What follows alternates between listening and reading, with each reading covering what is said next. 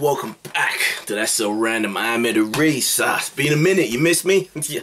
Huh? No? What? Come on. Yo, we're gonna check out Bobby YGGR. So many requests for this, so many. There's a bunch of versions of this up on YouTube. I figured I want to see the performance. I want to see how he does this in motion. So let's jump straight into it, man. I think this is from the MAMA Awards. Let's get it in.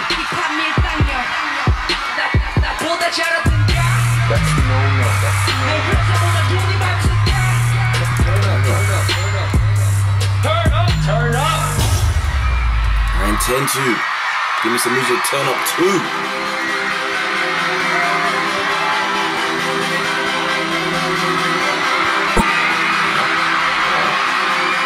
What up? Let's go.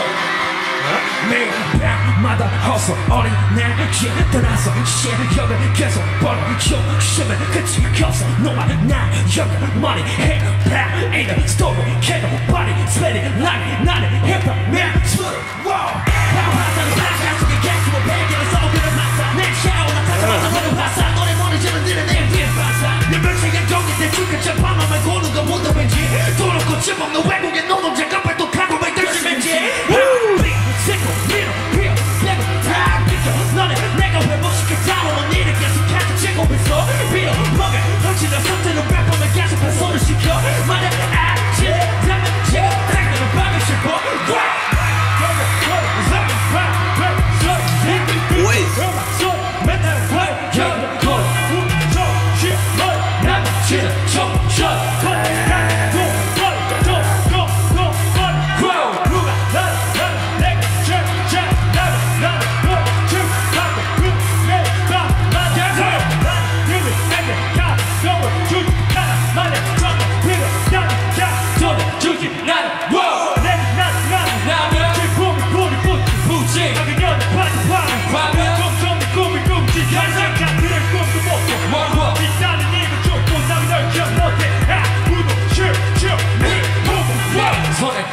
나고 하면 들어가는 위로 다른 것다 필요 없어 나는 싫어하면 들어가는 길을 가나 나는 절대 영원히 아파라 내가 어디까지 가는지나 잘 지켜봐 돌아갈 순 없으면 더 나가야겠지 난 시험하는 내 문에 난 말라냈지 닥치고 보지면 돼 판단하겠지 절대 상관안해 네가 뭐라 하던 내 길을 좀 내가 지적으로 지금부터 난 시대 레벨란도 없는 놈들 대본이라 불러 입에 너 성공을 알고 싶어 그럼 너로 원해 집에 인생 월드 자두대 목걸이 여기에 와금시계 여기 거리 이가 우리 나의 Everybody 여기 거리 이가 우리 나의 YGGR MAMA 성을 얘기해 군대가 내 삶 속보자 come on 너 나 여기 거리 이가 우리 나의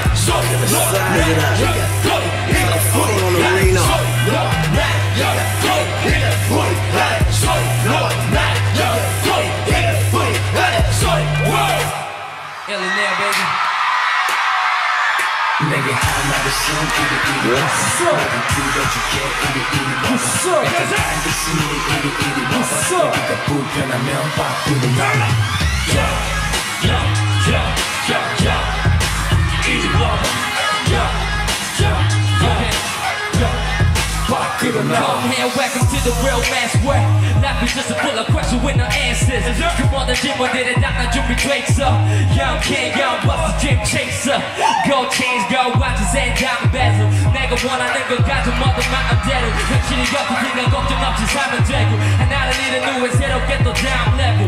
그게 나의 힙합을 알고 싶어 이리 와봐. 확실히 싫은 말은 테니 일리 와는 건다 지지 않아 벌벌 기지 않아 서도 쪽팔리기 싫어 눈에 띄지 I'm talking that I'm bullshit, jump blood bullshit. 빠르던 손으로 펜을 쏟다면 정상이라서 디아보lik하고 bullshit지 날 물어봐 담아 그저 준비해라 난 박하게 잡힌 남자 따위 버리 난 병원이라고 보는 내가 자취한 적 없이 너는 전신 우리가 피지가 던지고 너무 좋지 실력이 왜만 맨날 박타유리가 원빈 떡다운 건 없이 래퍼들의 이유까지 다 먹여 할 일 없이 너네 이까지 나 후배로 위험한 엄청난 비싸가지 꼬우면 실력으로 꺾어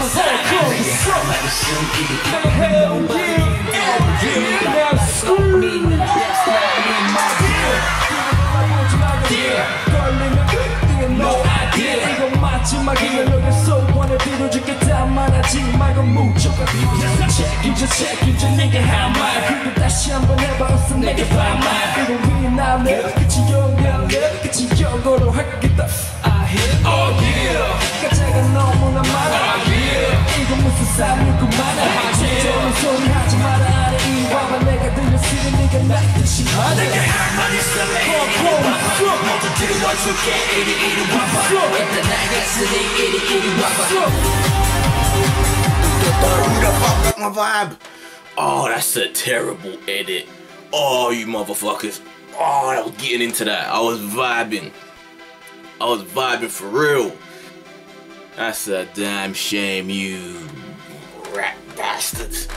Yeah, okay, I'm becoming a believer, man. Well, it wasn't even like I wasn't. The last joint from Show Me the Money with Bobby. I'm not sure whether it was his last performance or, you know, I think it was, I can't even remember if it was the finals. I think it was the finals. But yeah, he impressed me. He was actually pretty tight, man.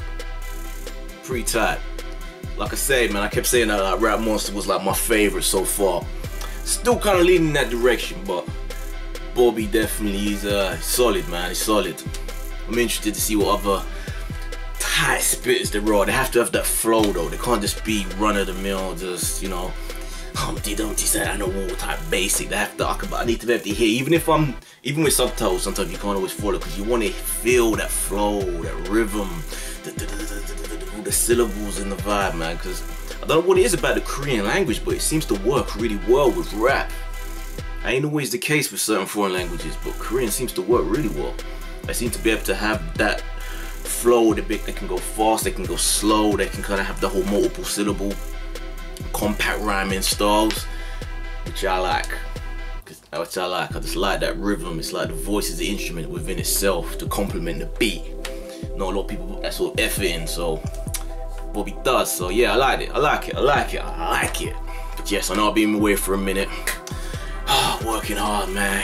Got bills to pay, 9 to 5 ain't easy, man. But you know I'll always come back like a boomerang.